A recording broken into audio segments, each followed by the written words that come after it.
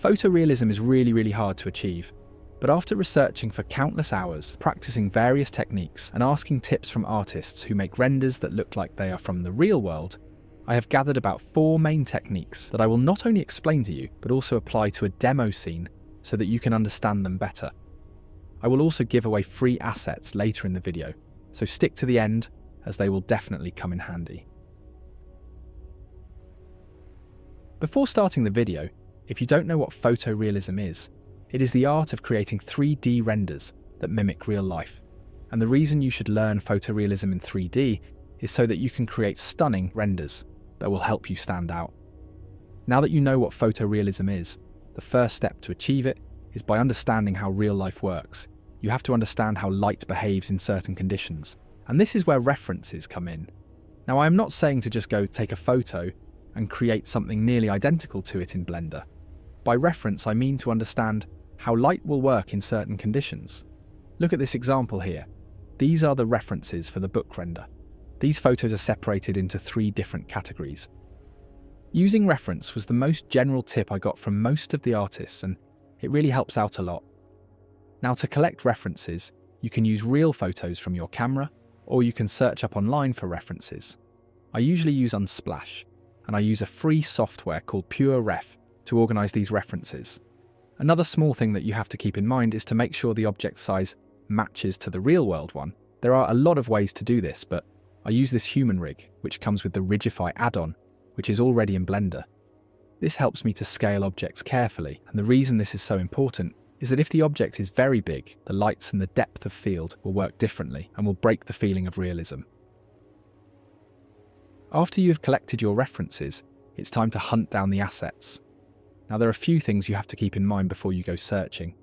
Make sure the assets you find are scanned from real life. You can easily find these on Megascans and Sketchfab. You can even scan them by yourself with Reality Capture or any other software.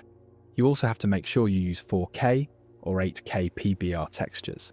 This is necessary because all those little details come up in the final render. You can find detailed textures on Fab, Ambient CG, and Polyhaven. The best place to get high-quality models is Fab. Other than that, you can create your own by taking photos of real objects and use something like Reality Capture to turn it into a 3D model.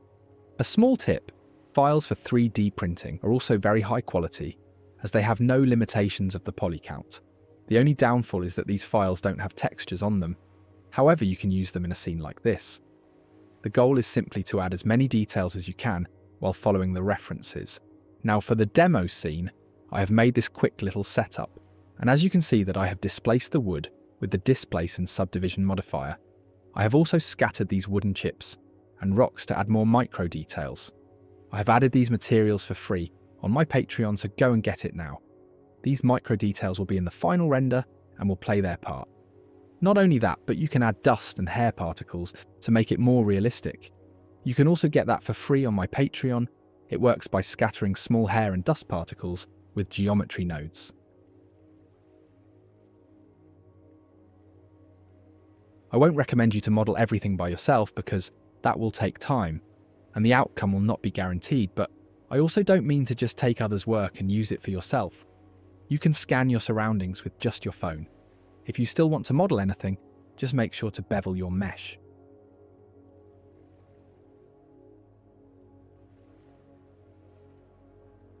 Now that you have collected and scattered the assets, you have to set up your camera.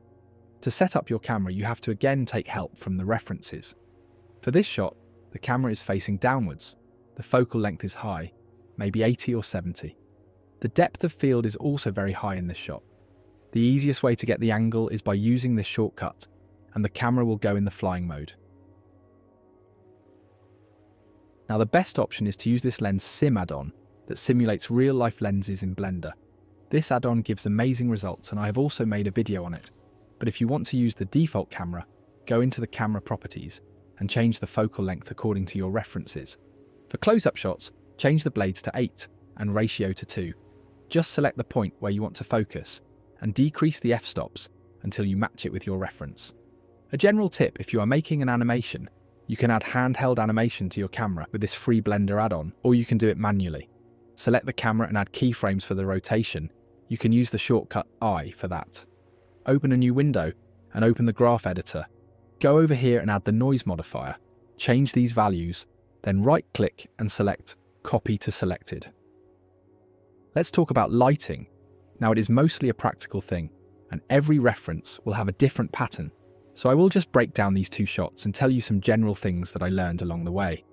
So first is this book shot. It looks like the light is coming from a window and is mostly like sunlight. To do this in Blender, add an area light, press Shift plus right-click and click on your subject that you want to light. Now, if I change this option to 3D cursor, I can now rotate the light, and it will always face towards the point. This comes in handy when you are experimenting with lighting. Now let's get back to what we were doing.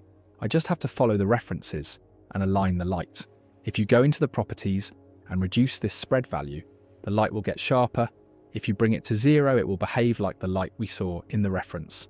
I am just going to make it a little softer, and in the end, I am going to increase the strength, and now it completely matches my reference. Let's move to the second shot. It's more complex than this, but I will explain everything to you. So for this shot, I couldn't find any proper references, so I was struggling with the lighting. This dark lighting looks great, but this is not how light works in real life. To solve this, I have used an HDRI with low strength. What this did was it acted as a fill light, which made the scene look more realistic. The best way to get HDRI is from Polyhaven. When you are downloading, make sure to download the EXR format. And if you are using it only for lighting, download the lowest quality one. And if the HDRI will come in your render, use the 4K version for the best results. Lighting is still very hard to recreate, so it will be great if you experiment with different setups and organize those lights in different collections so you can disable it anytime. In the beginning of the video, I said there were 4 main things you have to understand, but there is one more extra thing you have to keep in mind.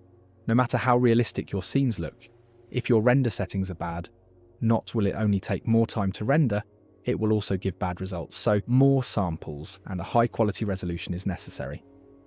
I have made a video on how to decrease render times, you can watch that. For now, I will just tell you some settings you have to keep in mind. So first, keep the noise threshold to 0.075. Increase the samples to 1000. Change the resolution to 200%.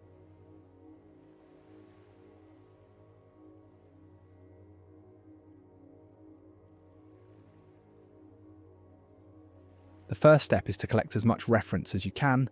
After that, collect all of the assets and set them up. Make sure to set up the PBR textures properly with displacement. You can use a displace modifier for that, or you can change the material settings to bump and displacement. Add micro details like wood chip, stones and hair. You can get these for free from my Patreon. After that, set up your camera and play with the depth of field settings. Then experiment with the lighting.